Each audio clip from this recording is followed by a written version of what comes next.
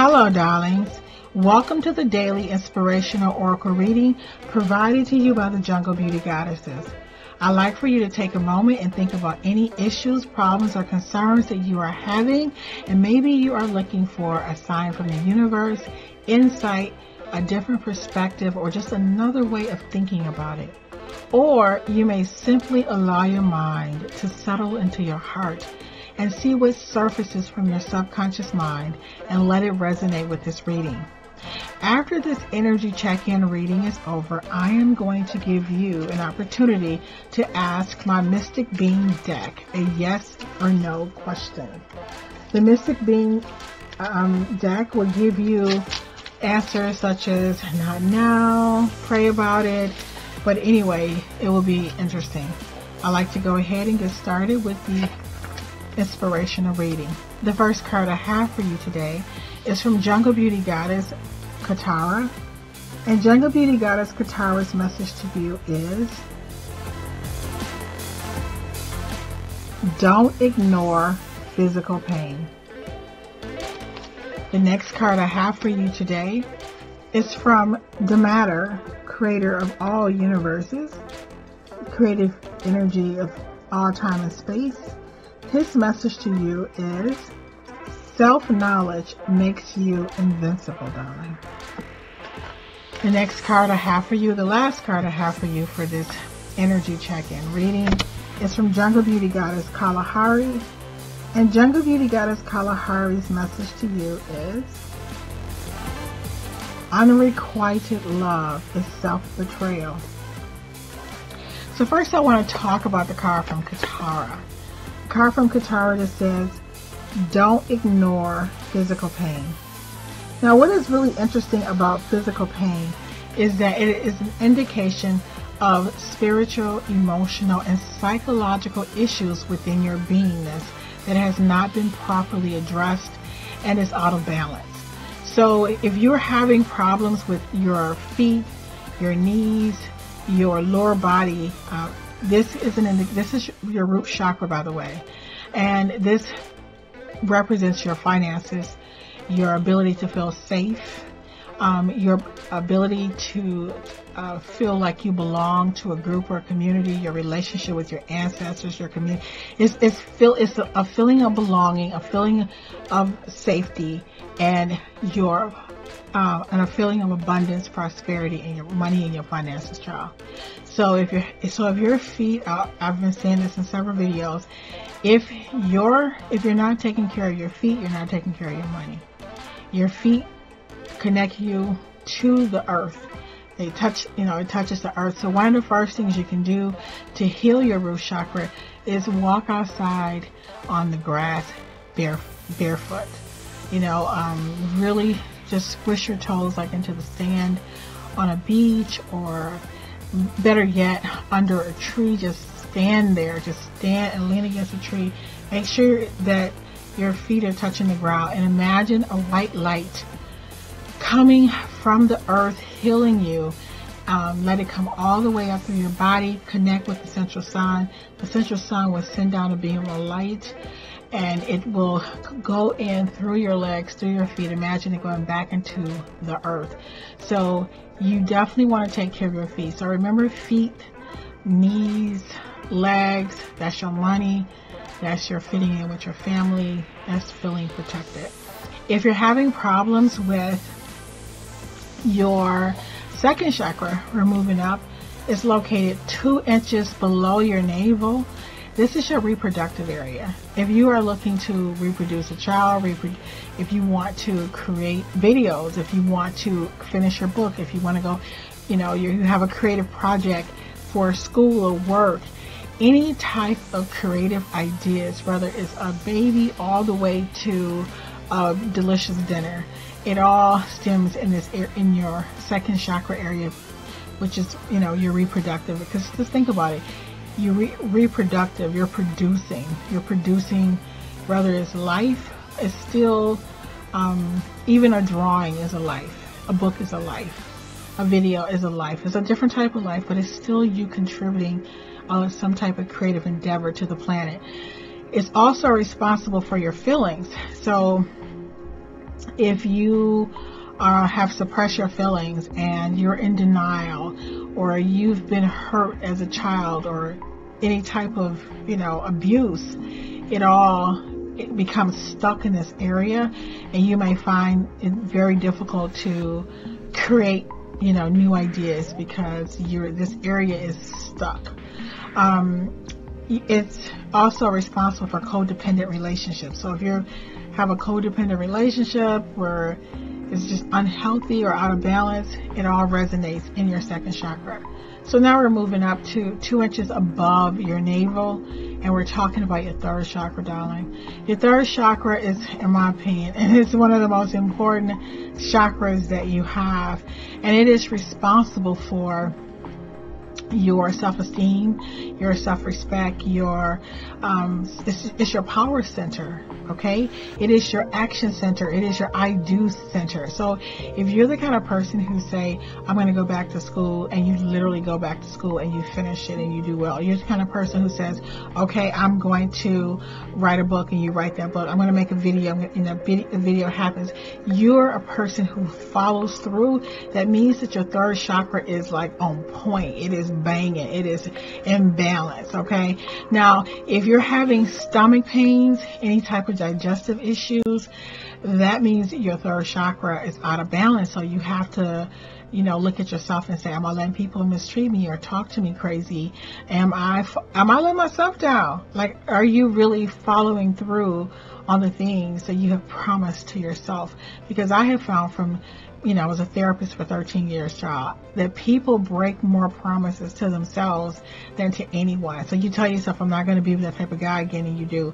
Or I'm not going to do that again, and you do. You're breaking a promise to yourself. You're hurting yourself. So if you're having any type of stomach pains, work on your third chakra. And one of the simplest things you can do is literally imagine the sun, the yellow rays of the sun. Let it shine onto your third chakra. We're talking 2 inches above your navel.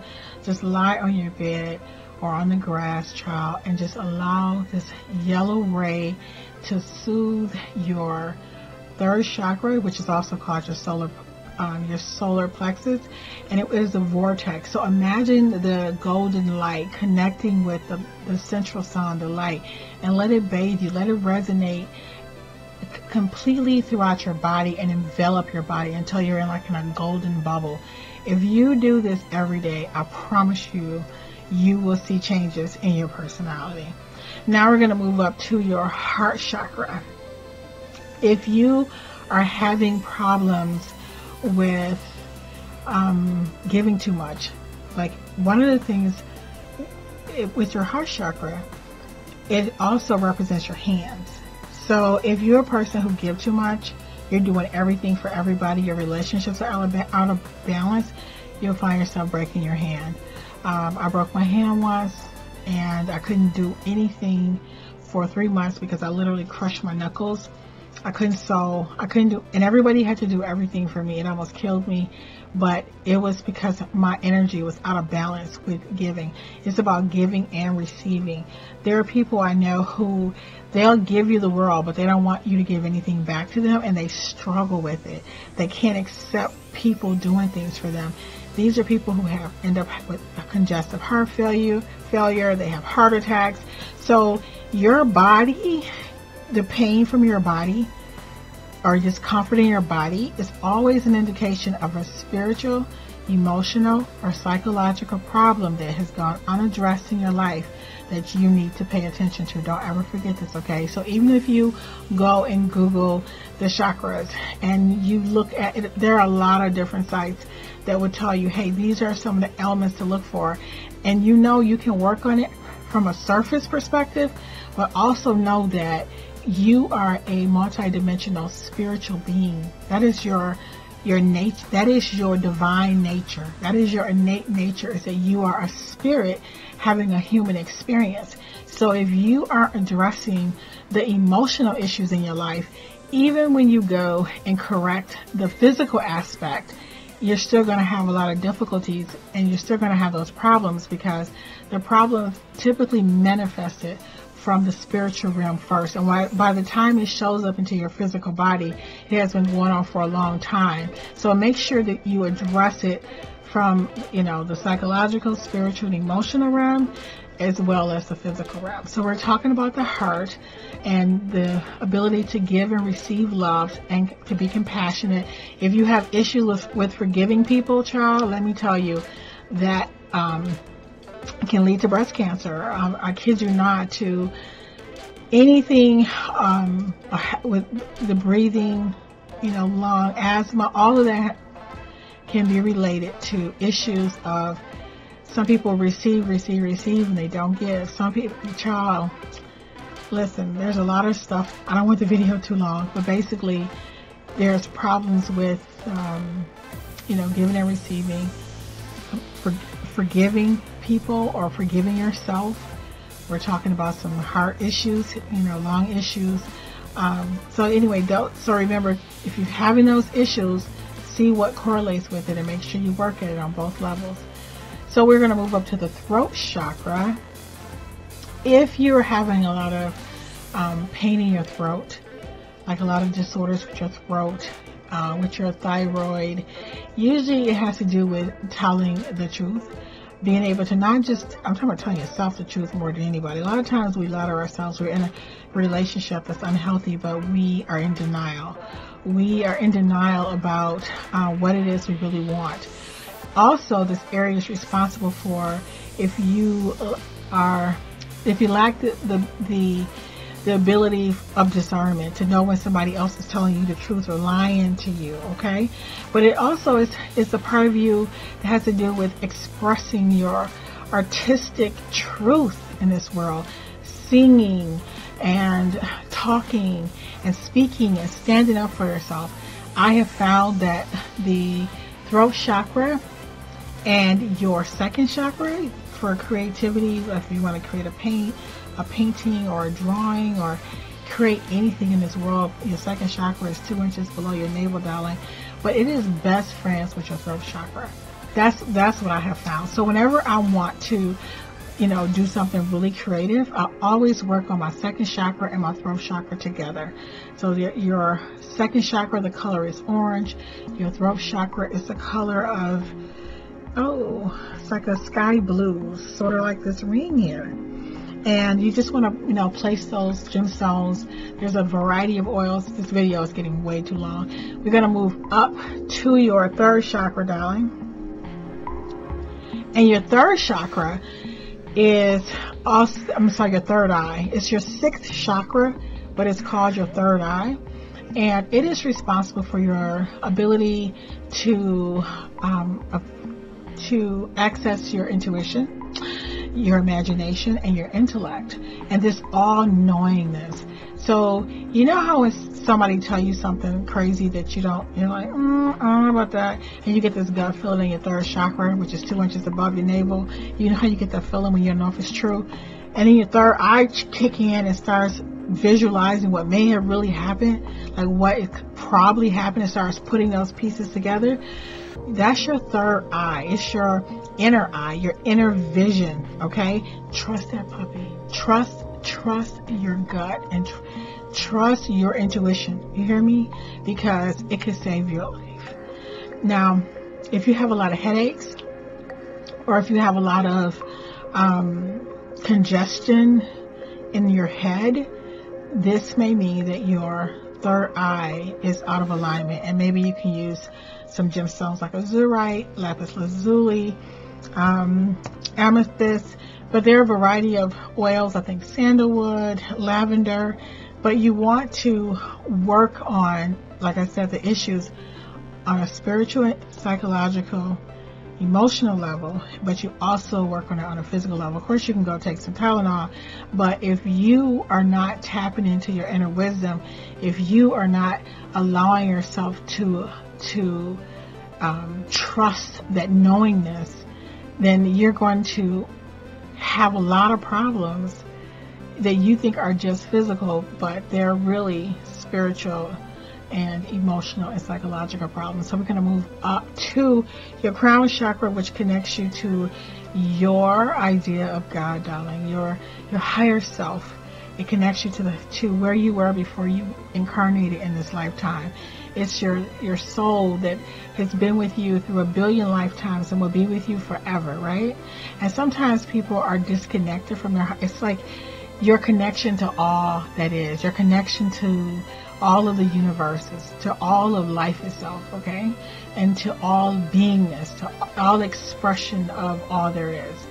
And your guides, your spiritual guides. And so your crown chakra connects you to, like I said, your guardian angel, your spirit guides, you know, your higher self, you know. So if you're having a lot of headaches or issues with your scalp, it means that you have maybe, I don't want to say lost contact with, but sometimes we are out of alignment with our soul's divine sublime plan. Like, the way I like to think of it is you and your spiritual guides and your guardian angels and God, and you had this plan on what you were going to accomplish in this lifetime. And I think sometimes we come here and we get distracted. We get distracted by so many other things, and we forget that we had this promise that we were going to, maybe be a medical doctor, or that we were going to write this book, or that we were going to help people. We get here and we get caught up. So it's your connection to all of your lifetimes and what the spiritual realm, your spiritual help. So the thing to think about is your crown chakra connects you to your heavenly helpers, your spiritual guides and angels, right? And what's the word? I'm drawing a blank. I almost said it. But your root chakra, your feet, they connect you to your ancestors. Yes, they connect you to the beings on this planet, your lineage, your DNA, the patterns of your lifetimes that you've had on this particular planet. So the whole purpose of me going through this is we have this card for this reading that says, don't ignore physical pain. Physical pain is always an indication of spiritual and psychological. Don't forget this, okay? So if you have a problem, just make sure, of course you want to address the physical problem, because if it's physical, it means the problem was not addressed when it was a spiritual or emotional or psychological problem. It had to manifest itself in physical form in order for you to pay attention to it. But don't just correct the physical aspect of it. If you need to go to counseling, or if you need to go to therapy, if you need to do spiritual work, do the work so that you can really bring your body into balance. So when we're talking about self-knowledge makes you invincible, so guys, it's so important. I cannot emphasize this enough. It is so important to know what motivates you, what inspires you. If you don't know what motivates you and what inspires you, it will be impossible for you to move forward in your life. How are you going to move forward? Do you need external validation? Do you need internal validation? I know people who cannot finish school without somebody riding them. They need somebody to call them up. Some people cannot work out unless they have a workout buddy who keeps them honest. Are you the kind of person who needs external validation? Because if you do, know thyself and go get it. Find somebody who calls you up and say, hey, did you work out today? Did you study today? Because it's just knowing yourself. Don't try to, say, well, I want to be a person who's internally motivated. Well, that just might not be your makeup, child. Because there's somebody who wanted to be a life coach who needs you. You understand what I'm saying? Be real about yourself. So if you know what inspires you, and if you know what motivates you, then you're going to understand life better. Like, for example, if you're the kind of person who needs external motivation, and you know that you've always wanted to start your own business, and every time you get a job and your boss doesn't like you, that boss is from the spiritual realm. They're reminding you that you need to start that business. That's why they're there. They're not there because they don't like you per se. Look, if you may need that external motivation to reach your highest potential. If you're a person who has internal motivation, you can You motivate yourself. But what you're going to find, I'm going to tell you a little secret here. A lot of times if you have internal motivation, you're going to find people who are always against you in a different way. Like people who are kind of like they want you to stay exactly where you are. Like they're going to always kind of, well, they won't fire you because firing you would, that wouldn't motivate you. What they're going to do is you're going to get a promotion. Child, you're going to get a promotion, and one day you're going to wake up and you're going to be 60 and say, I've always wanted to go to acting school. I've always wanted to write a book. I've always wanted to paint. And you'll realize that you haven't done the things you wanted to do because the world was giving you all the things that you never really wanted. Do you understand what I'm saying? That's why it is so important to know yourself. And the last card, because this video is getting way too long and I'm starting to sweat, y'all, is unrequited love is self-betrayal. Do you know what unrequited love is? It's when you love somebody and they don't love you back. My daddy used to always tell us, don't love nothing and nobody that don't love you back. And I would never forget that. So if you know yourself, and it goes back with, which is the theme of today's message, if you know yourself, you don't want to get yourself in situations where your love is not reciprocated, where the respect and the love and the time and the energy that you're giving to that relationship, to that endeavor, you want it to be reciprocated. And if that person is not doing that for you, then there's no benefit to you. But first, you got to know yourself. You got to be real honest with yourself. Like, who am I? Like, what do I like? What inspires me? What motivates me? What holds me back? What makes me cry? What makes me happy? What makes me sad? You need to have a book about you and know yourself. Be truthful. Like, don't lie. Not the person you want to be, but the person that you are. You know what I'm saying? So when you focus on that, that's going to help you when you're interacting with other people. That was a lot. So don't forget, physical pain is really a manifestation of something spiritual that's out of balance. Okay? And knowing yourself makes you invincible because you know what you will and will not tolerate, and you know where you fit, and you know your peeps. You know the people who are going to be on your side. You know what inspires you. You know how to get yourself going and get moving. You know what type of gas, child, your earth suit needs to go full speed. Because nobody knows that but you. You're the only person who knows what type of gas your earth vehicle needs. What you need to be all that you came to this planet to be, darling. So now I'm going to give you an opportunity to ask the mystic beings a yes or no question. I'd like for you to take a moment to settle your mind into your heart, darling, and personally, and ask the mystic beings a yes or no question, and they'll give you some answer. I have found them to be very stern. It's a stern deck. But anyway, I want you to pick a number 1, 2, or 3. And the first card is going to be for people who have selected number 1. If you selected number 1, please formulate your question, darling. I want to give you a moment. Go ahead and formulate your question. You ready? Okay. So we're going to see what the answer is from the mystic being. For people who selected number 1, darling, can you please tell us what your answer is to what their personal questions? It is no. I don't know what kind of questions you guys are asking the mystic beings. I really don't, because okay, but if you are in group 1, the answer to your question was no. So now we're going to move on to group 2, darling. If your number is number 2, go ahead and formulate your question, darling, and we are going to see what the answer is from the mystic beings. The mystic beings, what is the answer to the collective question that is in this person's head? Okay. All right.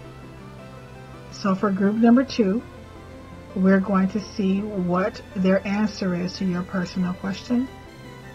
Yes. Wow. So if you are in group 2, the mystic being's answer to your question is yes. So now we're going to move on to group number 3. Group number 3, darling, please go ahead and formulate a question in your mind. And I am going to ask the mystic beings to give you a yes or no, or whatever the answer is that they think is for your highest good at this moment. So if you're in group number 3, this is the pull for you, darling. Formulate a question in your mind that you really want to answer to. And I am going to pick a question, pick a card that is for the highest good for the collective.